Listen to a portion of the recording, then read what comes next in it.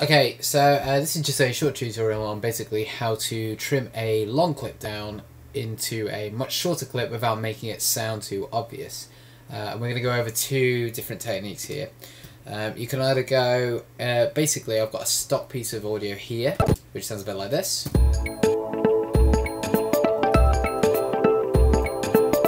Now what we need is we need a beginning, a middle and an end. Now most pieces of stock and most songs as well, most like sort of top 40 tracks, they've got a structure to them, which is normally you've got some form of lead in, which is quite unique, you've got a lead out, which is quite unique, and then the centre normally has set patterns, or at least it has a same verse or a same chorus repeated over and over again, which you can sort of take advantage of. So what we're going to do is we're going to cut this 2.5 minute or nearly 3 minute clip down to about a minute. That's what we're going to aim for here. So I can see by the waveforms at the moment this is an introduction because all the levels are quite low, and then around here this is where it should kind of kick up, or rather the beat should kind of kick in, and this makes up the main meat of the song right here. You can tell because the waveforms are much louder and they've also got a certain pattern about them. You can sort of see these same areas repeating over and over again. So let's take a listen and just make sure that we're about right there. So I expect the intro to finish about here, the main meat to start about here, there to be a bit of a downbeat, and then for it to kick back into that same structure as before. So let's give that a try. So here's our intro. And now I'm expecting it to actually kick in. Yep, perfect. And like I said, at the end of this bit, just here, I'm expecting some form of a downbeat, or maybe some form of alternative, kind of remix of this sort of same pattern.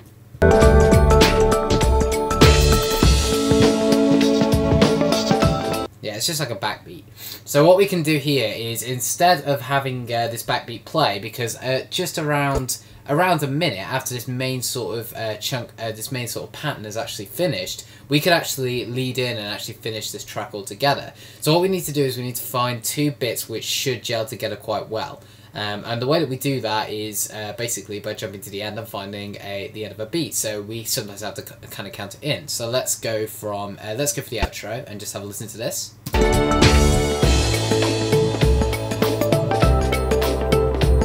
So it's the same kind of pattern. Let's go ahead and pick off the last bit, and we need the outro to be quite unique, so we're going to go ahead and take this little chunk right here. And that's the beat, as you can hear. 1, 2, 3, 4. You ready? 1, 2, 3, 4. So you can hear that sort of, 4/4 beat. We can play up to that by basically taking advantage of exactly the same beat which appears over here. So we can go 1, 2, 3, 4. 1, 2, 3, 4. Now, one of my tricks is to actually find a cymbal crash in the music and timing it with that, because the crash actually ends up masking the cut most times. So there was actually two just then, so we're going to go ahead and take advantage of that one right there. So here we go. We're going to go on the second one. So what we need to do is we need to cut in nice and close. We need to find out where that cymbal crash is. That's the one, just there, just right there. So if I click and play that now. So that's the first one. So we'll forget about that one, because we want the second one. So that's the first one. And there's the second one. And you can kind of see it in the waveforms that it actually does spike up a little bit there. If we just go over that and just make sure that that's about the right area for us to cut.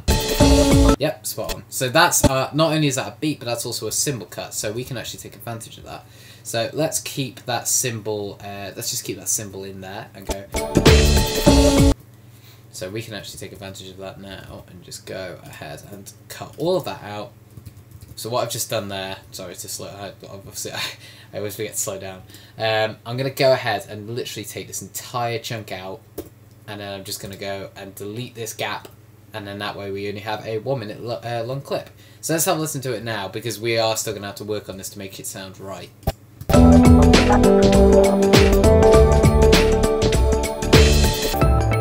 Yeah, as you can see, we've got an issue there, is that you're expecting a second cymbal crash, but we don't have it because we cut it out. So what we're going to do in this situation is we're going to actually keep that cymbal crash in, and then we're going to we're going to blend these two in together by doing a cross dissolve. So let's give that a quick go. Let's bring that cymbal back first.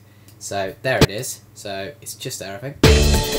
There, just there. So that's going to be our cutting beat. So we can use that, and then let's just make sure this is going to time up about right as well. What might make this easier is if we can find a second cymbal and blur that in with the other section. So we're going to try and find a cymbal on this end of the clip. We can expect none to be at this part because this pattern just repeats over and over again. I would expect there to be a cymbal at the end of the last sort of variant of the audio though, so the last verse, if you will. There they were, exactly the same pattern. So we're going to take this one. As you can hear, there's that first cymbal crash, and there's a second one. So we're going to actually take this cymbal crash, time it in with this one, find the point where we can cut on this one, so go. And there's our second cymbal crash, so let's delete that second cymbal crash from the first clip, blend them together, and let's see what it sounds like.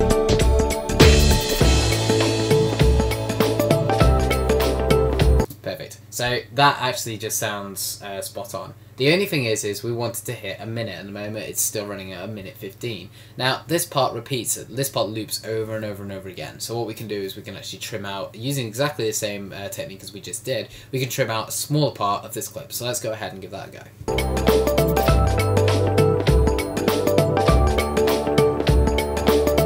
So that's where the sort of, we've got a little pattern going on here. It goes and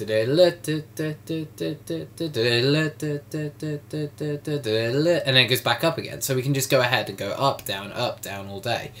So we don't actually need any of that. We don't need to hear that repeating bit over and over again. We can just hear the start one, the end one, and just cut the middle bit out. So let's go ahead and do that. So I'm going to find that pattern first.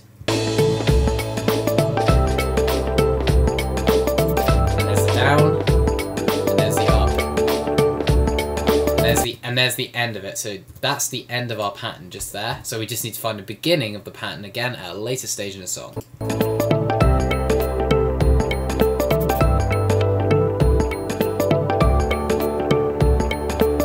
And there it is. There's the beginning of the pattern one more time. So let's delete that chunk again using exactly the same technique as before. Zoom in, let's see how this looks. The waveforms seem to go right into each other, so we're going to give this a quick go and just see how the cut sounds. Perfect! Nailed it. So now we've got a 1 minute long clip, and let's just give that a listen through. So let's listen to these two cuts right here.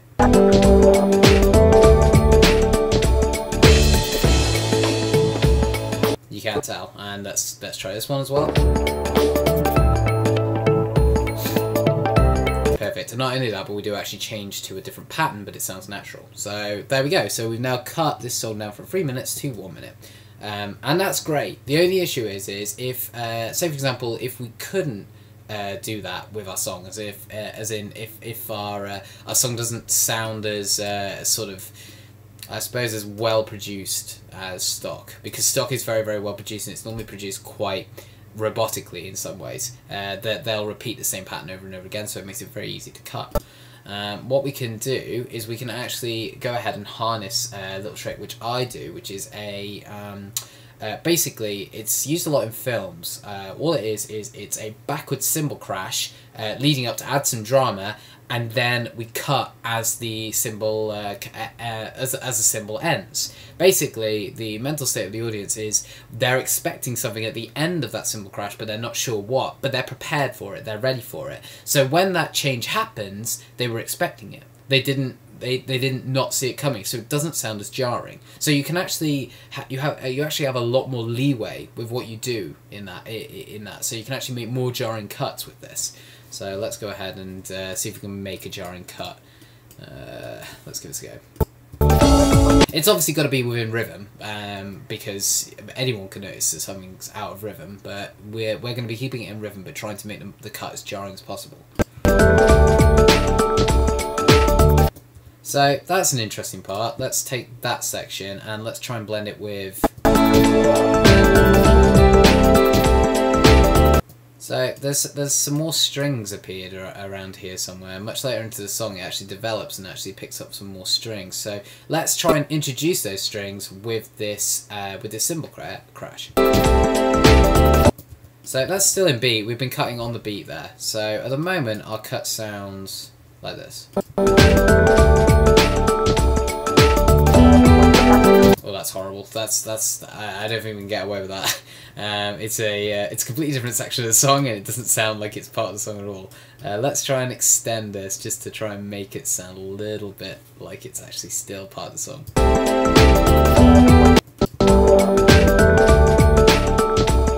So that's the end of that little verse.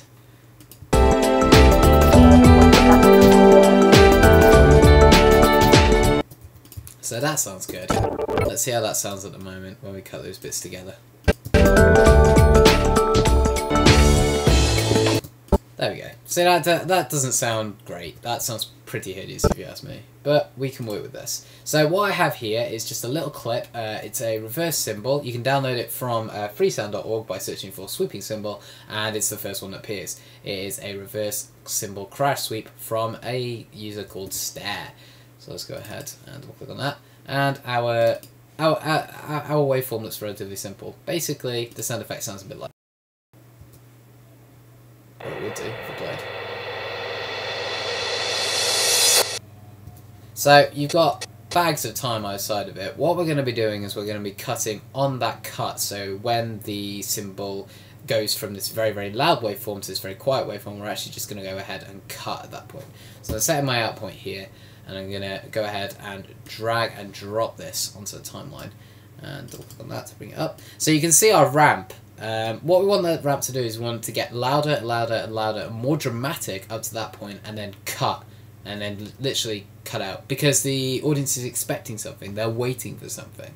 They just don't know what it is. So we're going to actually we're going to go ahead and right click on this little area here. And actually I'm going to make it, because some people might be using Final Cut, I'm going to go ahead and go into audio effects, and now I'm going to go to audio transitions. I'm going to go to crossfade and click on constant gain, but you can use any form of audio transitions as long as it's a crossfade. So what that will do is that will basically kind of blend them together to a certain degree to make it sound less suspicious. And if we expand that as well, then it also masks the cut a little bit more, because we've added a new element to actually sit over the top of this fade. So let's see how this all sounds now. I don't think it'll be perfect, mainly because I haven't timed this up right. So let's get that. Let's get this little area right here. The bit where the little what's it called? The little waveform sort of climax is. When it gets to that very, very, very big dramatic bit, that's what we want to cut on. So we're just going to literally cut that end bit out. So let's see how this sounds.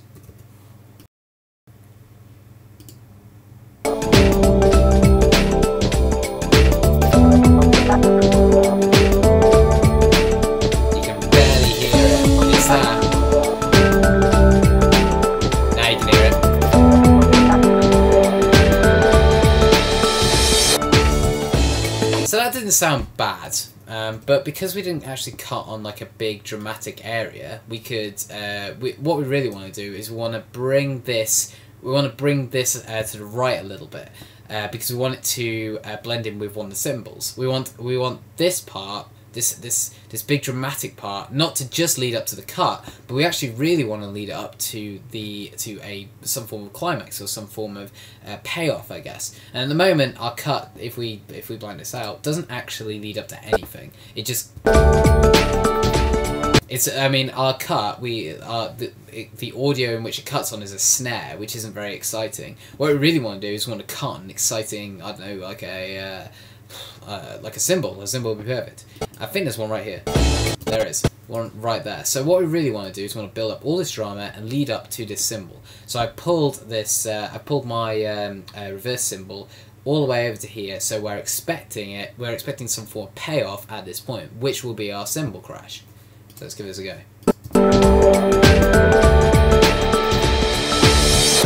Perfect.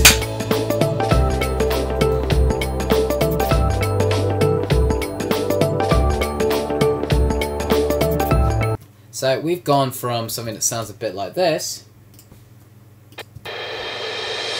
Whoops, I'm not going to say that. We've gone from something that sounds like this. Ugh, to something that sounds a bit like this. It sounds like it's part of the song, and that's exactly what we're going to go for. One of the other tricks that I tend to do is also add metronomes as well. If I don't have like the full clip, I add something which I add like a metronome, so like a click track of at that BPM of the song, and then I introduce the rest of the song in with that, just so that people have got some kind of a lead in beforehand. So hopefully that's helped out. Cutting tracks and cutting it to make it sound as if it's still part of the song, make it feel like as if it's sort of cut for the length of the video is kind of difficult, and particularly when you're kind of working with stock music, it can be a bit of a nightmare to try and make it jam together. But it's all about just finding the right timing, it's all about finding the right sections to actually glue together, and then like adding little sort of like tricks, like the little sweep cymbal on the way up to one of the big dramatic areas. And this exact same technique can also be applied to video. Like you can actually use this cymbal crashing sound or this reverse sweep in with a like a large fade to white, like a very long fade to white, because there's audio and visual feedback there. You can hear and see something connecting. So it sounds all very philosophical, but it does make sense in the long term. So I hope that's helped out, and let me know if you have any other problems or if you'd like to see anything else like this. I would be happy to put out more little tips like this as and when I can. Take it easy. Thank you very much.